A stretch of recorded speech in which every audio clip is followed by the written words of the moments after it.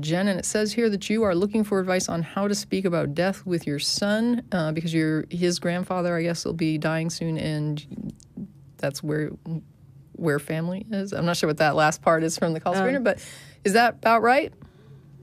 Yeah, that's about right. So I'm an atheist. I've been an atheist actually since the day my son was baptized, which is a whole nother story. But so essentially his grandfather, we didn't think he'd make it till Christmas, and he did. My son's father and I share custody. His father is a theist. His grandfather is a theist. All of my family is a theist with the exception of my husband. And so they've had several talks with him. We've sat down as a family, and I remain quiet. Why, during the time that his grandfather and grandmother are saying, well, I'll be going to heaven, I'll be watching you. And then at night when I come, we come home and I tuck my son in bed, and he's like, well, Mom, what do you think? And I say, well, I think that everyone has a different theory on what happens. My son is 9. He's okay.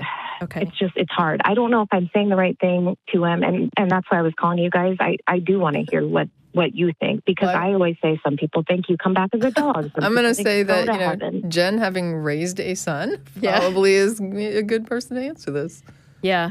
My son is 13, and we first confronted the issue of death with him when he was fairly young. He was about 2.5 when our French bulldog died. And so this was a dog that we had before he was born. So, from the time he was aware of pets, this dog was there.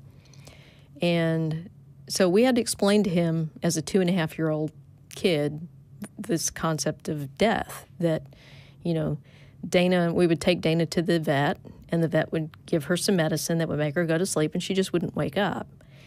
And so that was his initial introduction to death, and it was very sad. We were going to miss her, but, everybody dies eventually. And we try to make it, as this is a normal part of life, and she's very old, she's very sick, and this is what we have to do for her. I think, isn't this why, some parents actually buy short-lived pets for small children in order to sort of illustrate this point? Like you let the child have the pet lives its life, the pet dies, and then you can sort of have this illustration to lean on. Like, let's get him a hamster or a goldfish. And doing it, with the pet, because the children have an emotional connection with the pet. And so, they do experience a sense of loss. And in the aftermath of this, he cried. He was very sad. And then, the next, I guess, round of this was when we had to have one of our cats euthanized. And he was about 6 at the time. So that really hit him hard because, at 6, he's very aware now of a little more of what death means, that they're not coming back. And so that one was really tough for him. And that was when he told us that he wanted to be there when we had Griffin euthanized. And so how old was he, did you say? He was about 6 years old. Okay. And so I would probably allow that. Yeah, we allowed him to do it. And what we discovered was that the child's imagination of what is happening in this process is probably worse than the reality. Oh. So it was cathartic. Yeah. And again, very sad. He was just very emotional, just sobbing over this, which is a healthy response to losing a pet.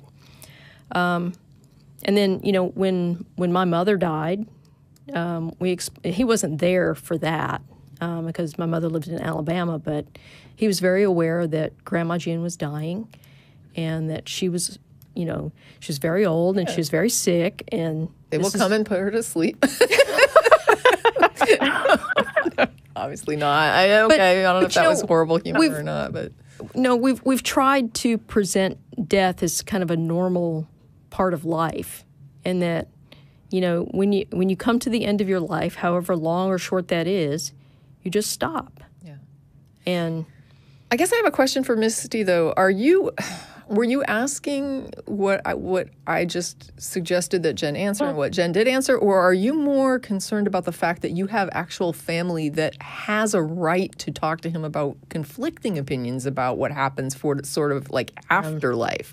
Like, is this about a discrepancy between you and the father of how you're explaining what happens after death, or is this really about how to address death with him?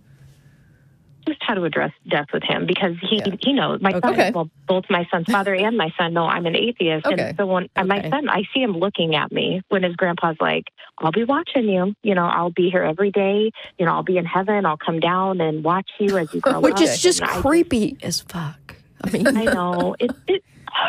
I'm sorry, but that really is. And so then that's when we go home and he goes, well, Mom, what do you believe? And I say, I believe everyone believes something different, but I don't know if that's the answer, because I really don't believe, well, I do believe that, but I believe it's not untrue. I kind of like the best thing I liked about what Jen said was the concept of they don't come back. Right? And to me, that is the big thing. It's like you can speculate all day long about where they went or if they went somewhere or what is going on or what isn't going on or there's no more brain function or, you know, and I can go on and on and on about it. But the one thing I think we mostly agree on, at least, you know, the majority of people in general would agree that you're not going to see them again, right? Yeah. There are some people who would be like, you'll see them when you die. But Grandpa is not going to be visiting, right? Right. And that, I think, is the thing that as long as the kid absorbs that, then he really gets the important aspect of what death means, that you will not be seeing this person anymore like you do now. Yeah. Okay.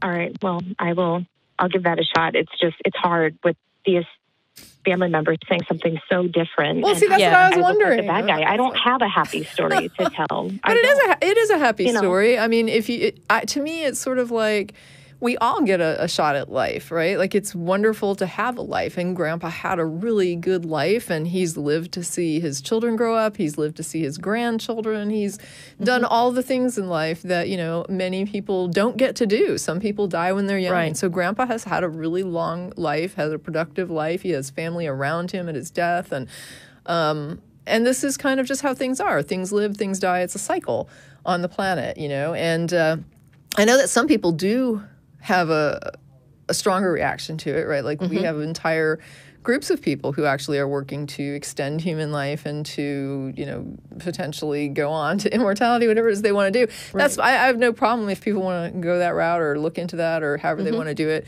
I'm just kind of one of those people that's like, it's fine. Like, it's just part of the cycle, and I guess I'm so surrounded by it that it just doesn't freak me out. But you know, I would hope that people wouldn't be too freaked out upon learning about their own demise, you know, impending, or which, I mean, it always is, but when you hear about it, I guess in a more immediate fashion, it can be a little bit more traumatic.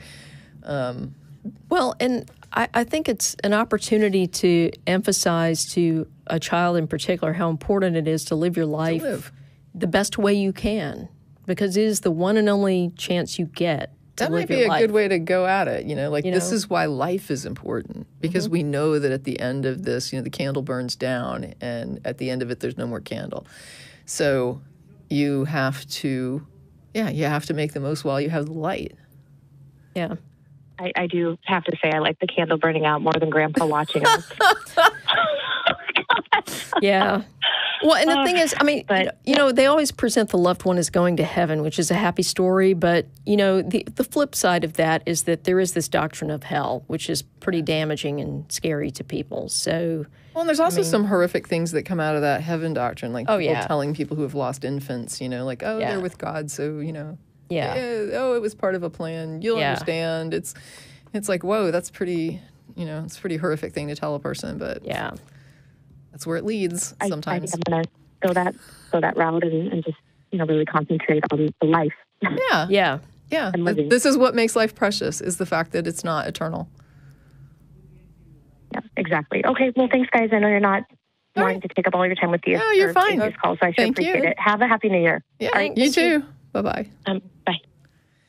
All right. You know, I actually like calls like this because I think this is something that so many people struggle with, not only just with their kids, but with themselves, kind of coming to terms with the fact that life is finite, unlike what religions present. Yeah. We don't have any evidence that there's an afterlife, and so we have to treat this one as if it's not a dress rehearsal for whatever comes next. It's interesting. I mean, I don't know if I just picked it up. Like, I know my mother had a very lax attitude about it, and even when she was dying, she was just sort of like, yeah, what are you going to do? You don't live for her. And, I think with her, she kind of got weaker and weaker until her death. And I kind of look at it that way, that it's like, I just don't have the energy I used to have. And I'm almost like, I wonder if it's not just sort of, we wind down to sort of be more accepting at the end. Like, can I just take a nap and not wake up? Because, I mean, and I don't mean that to sound flip to people who may actually be dealing with, like, death. You know what I mean? I know there are people out there who are just like, what the hell? I was just diagnosed with cancer and you're saying this stuff. But I'm just saying, like, that for me, there are certain parts to it where it sounds almost flip, but I'm not really being flip, And it's the same with I'll read something online and I'll just be like, these types of horror stories, after I'm dead, I won't have to see them anymore. I don't have to see this stuff anymore. This is just, things I don't ever want to see again, and I will have that opportunity. I won't know it, but there it is.